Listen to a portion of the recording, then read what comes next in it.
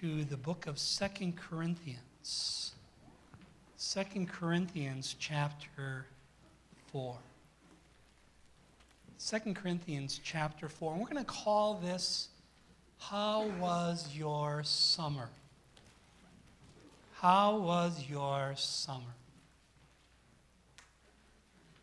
If it was like most people in Minnesota, it was too short and too busy. Trying to put 30 pounds of summer into a 5-pound can. But how was your summer spiritually speaking? Was it a spiritually profitable summer? Was it a summer of spiritual progression or carnal retrogression? Did it draw you closer to the Lord or farther from Him? And frankly, this is something we all need to ask ourselves, including myself. For while the Christian life is a moment-by-moment walk of faith, one step at a time, it's also a race in which those steps are grouped together to develop a certain pattern and direction to your life. And as much as I like our summers, in some ways, I'm always glad when they are over and Bible season begins again for some people and the local church gathers again as we normally do the rest of the year.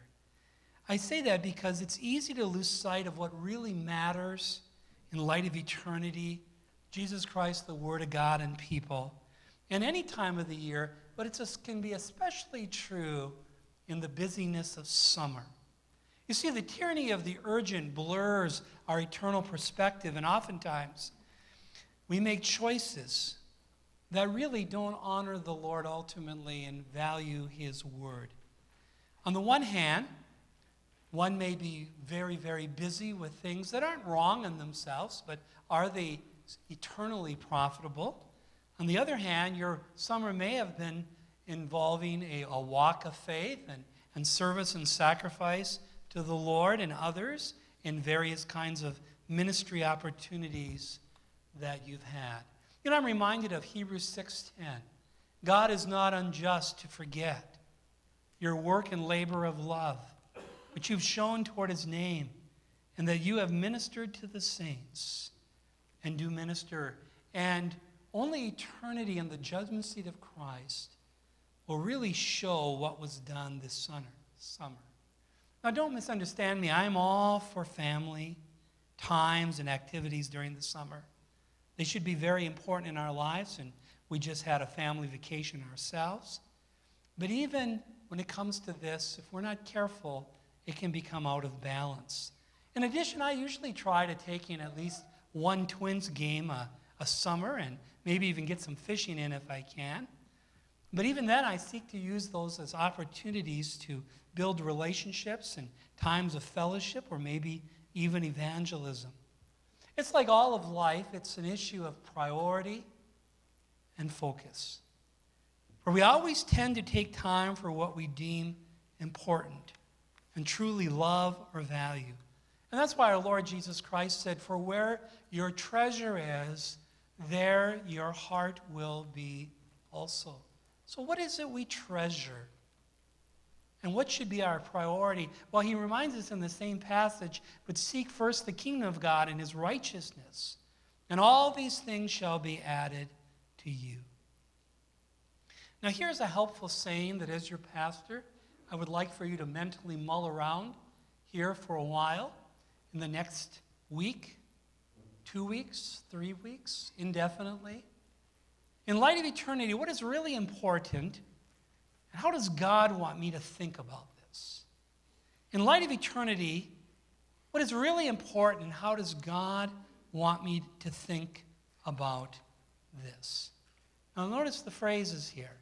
In light of eternity, not in time, an eternal perspective, what is really important and not incidental or trivial? And how does God, not ourselves or others, want me to think about this? As the Christian life primarily goes on between your ears. And once you turn off your brain and you go by your feelings, you are doomed to fail. You are doomed to misfocus. You are doomed to walk by sight and not by faith. And so, are you living in light of eternity? Are you factoring into your priorities and thinking what God says really matters in light of eternity? You see, the legalist misses this as he focuses on the externals, not the internals or the eternals. You see, in light of eternity, what is really important and how does God want me to think about this? Now, the license-oriented believer misses this as well, as he is so consumed with his exercise of liberty that if the Bible doesn't specifically say something is sin, he feels free to indulge in it, even if it's unwise to do, and is worthless in light of eternity. So how was your summer spiritually? You say, but Pastor, you don't know the trials I've been going through. I have a right to complain. I have a right to whine. I have a right to have a self-absorbed pity party with me, myself, and I, kissing myself in the mirror. I mean, maybe that's how you're thinking. We don't usually articulate it that clearly, but I can tell you this, when we're going through trials, it's really easy to be self-focused. On the other hand, those are the very things that God wants to use to get your attention and to draw you closer to Him and to have you pass the test of faith. And indeed, your trial may be very, very difficult. And frankly, I do care about you and how it's going. But I also know from the Word of God some truths. And you should be turned to 2 Corinthians 4. And let me call your attention to verse 16. Therefore we do not lose heart. Even though our outward man is perishing. Did you hear that? Have you noticed? Have you looked at a picture from 20 years ago? Yet the inward man is being renewed day by day. That's not automatic, but that's what can happen. For our light affliction. Can you repeat that? You mean after all that Paul was going through, for our light affliction, which is but for a moment, temporarily, is working for us a far more exceeding and eternal weight of glory while something is going on. While we do not look at the things which are seen, but the things which are not seen. For the things which are seen are temporary. The things which are not seen are eternal. In other words, we're walking by faith and not by sight. We're thinking in light of eternity what really matters and how does the Lord want us to think. You know, I think of even the trials with my eyes this summer that are still going on. I don't want to lose my vision. Obviously, I need it. Vision is very important. But it's, in light of eternity, a light affliction. What we just have gone through with Sarah is a light affliction. As I think of Jim Lynchide's homegoing, all difficult trials, and yet Paul calls them a light affliction. I think of Hurricane Dorian going on and the devastation. But what a reminder of what really matters. It's not houses and things and cars. It's Jesus Christ, the Word of God, and people. For reality is your life is a vapor, and it is appointed unto man once to die, and after this the judgment. You see, you are one heartbeat away from going to be with the Lord, either by death or by rapture. And as a result, our prayer should be, even so come, Lord Jesus, as this could happen at any time. For indeed, you have an appointment with the Lord as a believer. And you see, your times are in the Lord's hands, and the days of our lives are 70 years, and if by reason of strength they are 80 years, yet their boast is only labor and sorrow, for it is soon cut off, and we fly away. And then what will really matter? Now here's a verse I'd like you to jot down the reference, and I'd like to encourage you to think about this verse. This is a verse that has really struck me recently, that I've really appreciated. It's John 17, verse 24. The Lord Jesus prayed this in the upper room discourse, and he's praying to his Father in the true Lord's Prayer. And this is what he says: Father, I desire that they, namely believers in Christ, also whom you gave me, may be with me where I am. By the way, where is he today? In heaven. Why do you want them in heaven? That they may behold my glory with which you have given me, for you loved me before the foundation of the world. Now this is pretty incredible, because we know the Father answers the Lord Jesus' prayer, and that one day as a believer you're going to be with the Lord. But did you realize he wants you there? Not only do we say, even so come Lord Jesus, but the Lord Jesus is saying, I want you to come home. I'm waiting for you to come home so that you can behold my glory, who I am, and all my Shekinah glory, as it were. Because I'm the one who loved you. I'm the one who saved you. You belong to me. Pretty incredible. Now, that does not, again, preclude the fact that there are many trials and difficulties we face in life. In fact, as I think of that, I think of Joni Eareckson Tada. Many of you know her. She's very well known. She, as a teenager, was involved in a diving accident in which she became a quadriplegic. And yet, through that difficulty, the Lord has matured her and used her.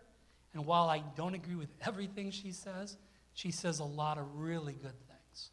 And even as I think of the trials of this life and one day going home,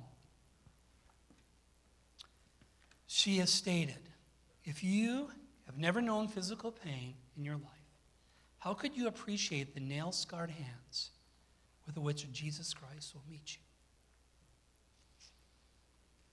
you?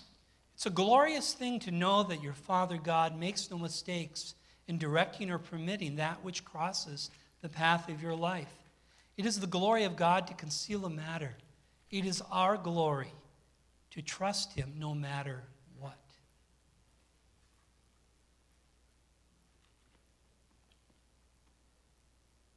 Real satisfaction comes not in understanding God's motives, but in understanding his character, in trusting his promises, and in leaning on him and resting in him as the sovereign who knows what he is doing and does all things well. God is more concerned with conforming me to the likeness of his Son than leaving me in my comfort zones. God is more interested in inward qualities than outward circumstances. Things like refining my faith, humbling my heart, cleaning up my thought life, and strengthening my character. Lastly, a last quote. What an encouragement to realize that God has reserved you and me for a special task in his great work. In his hands, we're not only useful, but priceless. You know, as we think of our home being in heaven, we're reminded that we are simply ambassadors for Christ, that God is seeking to use to preach the gospel. He's given us the ministry of reconciliation. And he's given us the word or message of reconciliation. And it's all about what he did for us at the cross. As the Lord Jesus died that we might live. And that is why God has entrusted to us the gospel. And he wants us to live our lives in light of eternity, of what really matters. And as a result, he wants to refine our faith and even prepare us to go home to be with him. You know, it's like the guy who showed Charles Spurgeon years ago around a castle that he owned. And Spurgeon didn't say anything until the end. And the guy said, well, Dr. Spurgeon, what do you think of my place? And he goes, makes it kind of hard to die. And frankly, if everything was rosy in life, it'd make it kind of hard to die. You know, one quote I couldn't find by Joni Eareckson Tada, but I've heard of it. Someone said, won't it be great one day, Johnny, when you finally get a new body and you're in heaven and all of this? And she said, no. What will be great is that I will be able to worship God unfettered by a sin nature. So true. So, dear friends, in the meantime, we're just sojourners. We're strangers down here. We don't fit. And we're pilgrims. This isn't our home, for our citizenship is in heaven. And so we're to abstain from fleshly lusts, which war against the soul. We're not only to be a witness by our lip in preaching the gospel, but by our lives, living holy lives, having our conduct honorable among the Gentiles, that when they speak against you as evildoers, they may, by your good works which they observe, glorify God in the day of visitation. And yet all of us have had our failures, and all of us have had our fumbles, some to a greater extent than others. But you're still breathing air. And as I will share, beginning this Sunday, as we begin the study of the book of Esther, God still has you here for such a time as this. God still has a plan for your life. God still wants you to live in light of eternity. He wants you to redeem the time. The opportunities of the past are gone. Whether captured or lost, they're gone.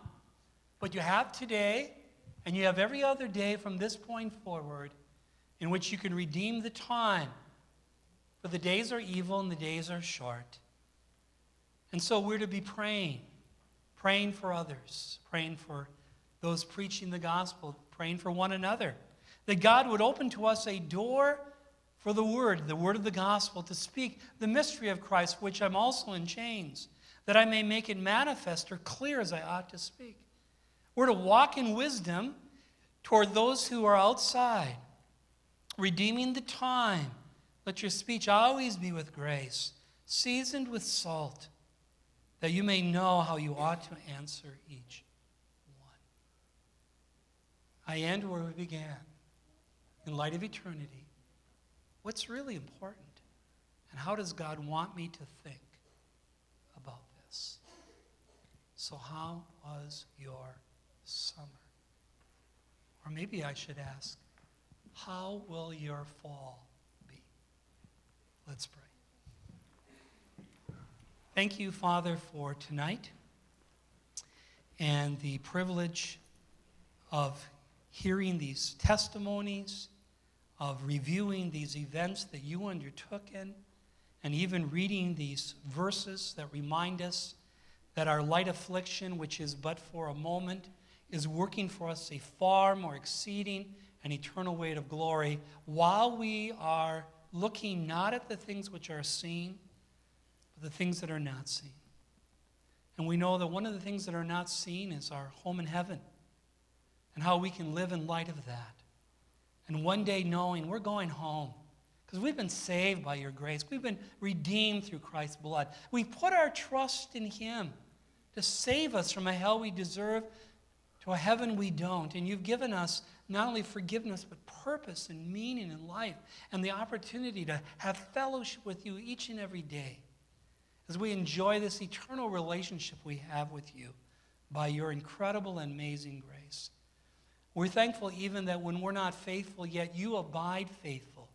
You cannot deny yourself. Thank you that you're giving us grace to breathe tonight, because you still have a plan. You want our fellowship. We have today to enjoy, tomorrow to redeem. And indeed, may our walk of faith string into a race of certain patterns and directions that bring honor and glory to our Savior, as well as great satisfaction to our own souls. So we thank you for all of that. We commit this all to you. In Jesus' name.